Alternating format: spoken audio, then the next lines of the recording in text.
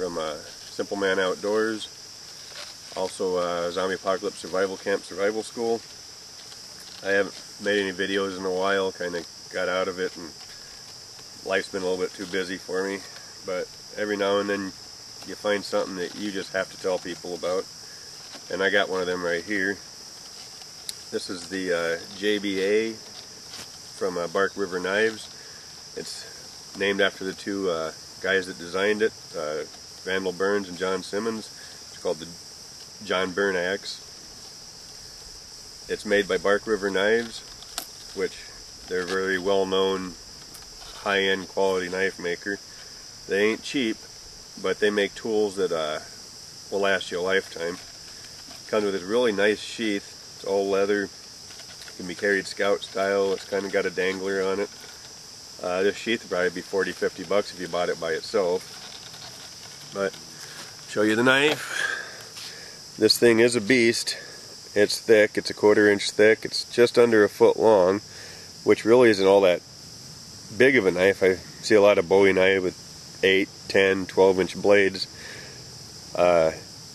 This was designed to chop well, kind of replace a hatchet, and do fine whittling tasks easy. And which most larger knives, they kind of go one way or the other. They're either really well at chopping but not much else, or they're not good at chopping and do some finer tasks better. This was designed to do both as well as possible, and it does. It's got a very comfortable ergonomic handle. You can choke down on it to chop. You can choke up on it. That blade is, from the tip to the hilt, is literally only 5 inches long. That's not much longer than a Mora. Its balance is fantastic. It feels half the size of the knife, and it carves and whittles terrific. It chops phenomenally. It throws chips terrific. I've chopped through a 6-inch walnut log. I didn't keep track how many strikes it took, but it went through it better than half my hatchets and tomahawks. That 1/4 inch thickness is nice and contoured in there. You can put it in your hand. You can squeeze the hell out of it, and you're not getting any hot spots. There's almost no hand fatigue with this at all. You don't get a sore spot in your finger. I don't normally care for choils on small knives. I do like them on larger knives, but this is comfortable. That thick spine also helps a lot with thumb assists. When you're doing fine whittling tasks, a lot of times you put your thumb on the back of the knife and push. Well, it's comfortable. It's wide enough that there's no hot spot. And that meat in the knife, how thick and strong it is, makes cutting into things really easy. Can't really say much more about it. It is a fantastic knife. It does everything advertised, and it does it well. So let's go on out in the woods and play with it a bit, show you what it's capable of.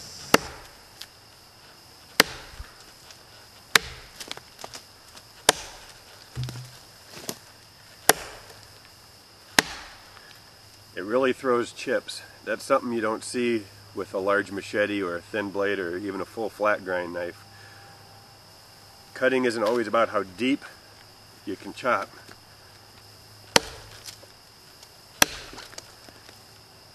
The more wood that you can remove with one strike, and it's usually after you hit it, you always give a little bit of a twist and it pops those chips out. You're not going to hurt this knife doing that. It's a tank.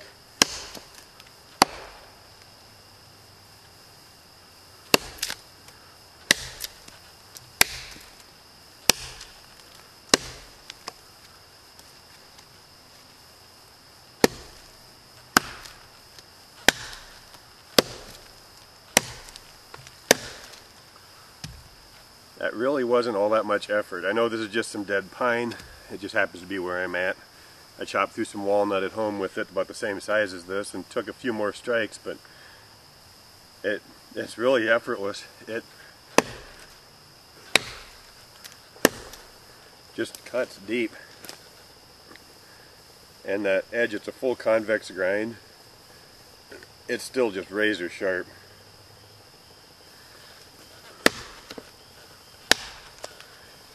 But but the more you play with it, the more intuitive it becomes. Just wanted to show a little bit more of the chopping ability of this.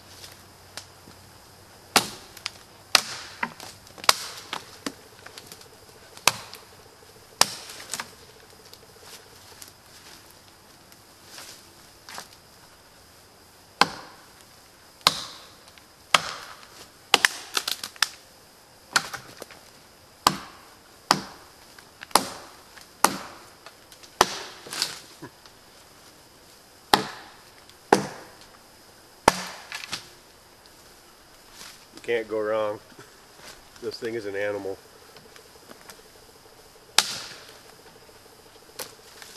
It chops way outside its size. I think it has a lot to do with the edge geometry and the weight that's in there. It's just fantastic. Well, that one broke off. Yeah. But that's not the number one feature. The number one feature to me is how this thing carves. It feels so nice in the hand.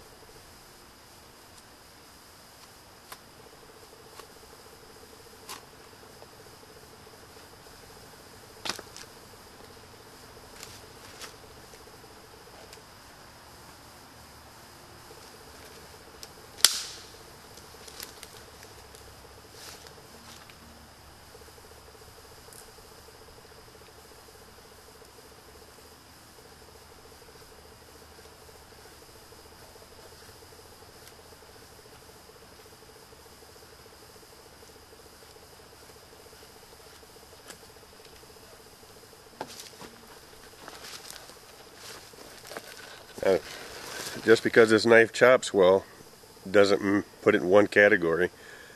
It handles way smaller. This works terrific for fine carving. That thick spine makes it really easy to do a thumb assist.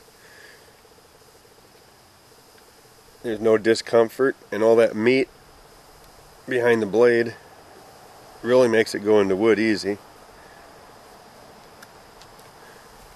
Makes notching a breeze, literally.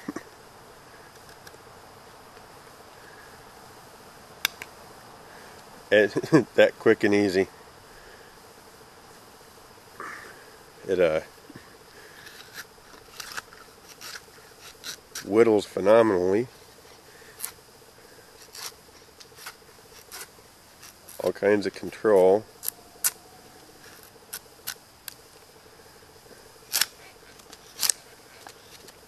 And for powerful cutting, it removes wood fast. And you already seen how it chops, but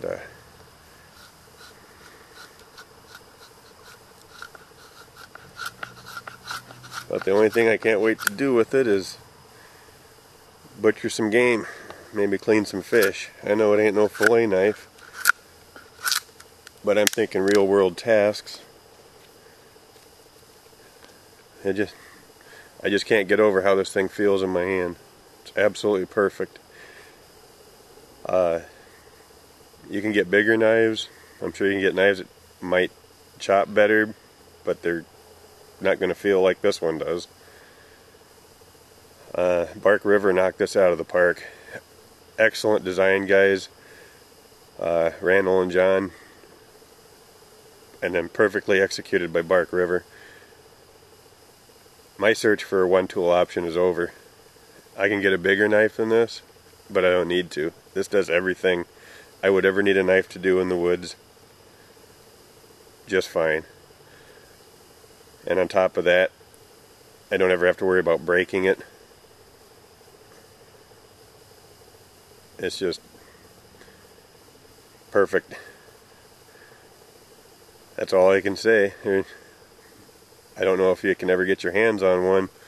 Hopefully they do end up making production runs, because this is just a prototype. They made 90 of them. I think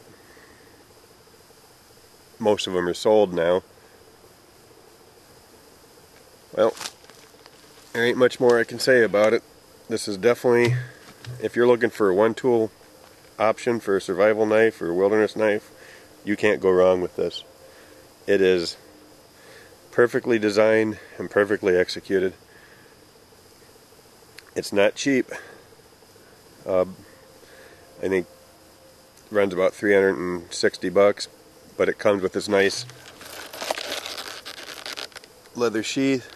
You can set it up for scout carry. It's kind of like a dangler. Very well done sheath. You'd probably pay $50 for that sheath alone.